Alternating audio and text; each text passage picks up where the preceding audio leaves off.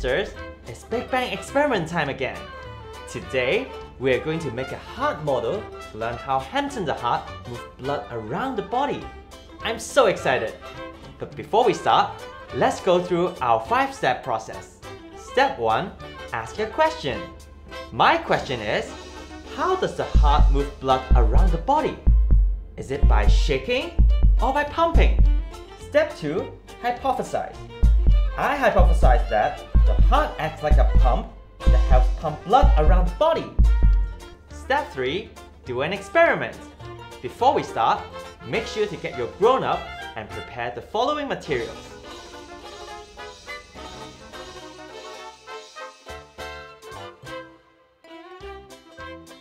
First step, we're gonna cut this balloon into half with a pair of scissors. Cut the balloon at the neck. You should have something like this. Now, place the measuring cup in front of you. Fill up half the cup with water. That means that the water should not cross the 60 ml line on the measuring cup. Take out the red food coloring. Pour the food coloring into the water. Just a bit will be good enough. This solution will be the blood in our heart. Chipsters, it's time to bring back your balloon. Stretch out the balloon and wrap it around the mouth of the cup. This is what it should look like. Next, we're gonna poke some holes in the balloon. Take out the pencil and a sharpener to sharpen your pencil. Once you have your sharpened pencil, you can now poke a tiny hole in the balloon. It won't work if the hole is too big. Pick a point near the edge and push it down with your pencil. Chipsters, if you can't poke the hole, ask your adults for help. Once you have created a tiny hole, pick another point at the opposite end of the balloon and poke another tiny hole. Don't worry if you mess this up. There are more balloons in your experiment kit, so you can try again. You should have 2 holes in your cup before we move on. In your experiment kit, you should also have 2 bendy straws.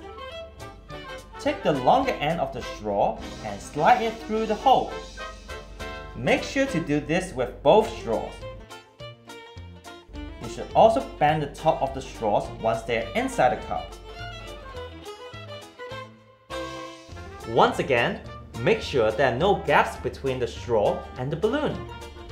Your heart model should look like this when you're done. For our final step, tear off a small piece of blu-tac.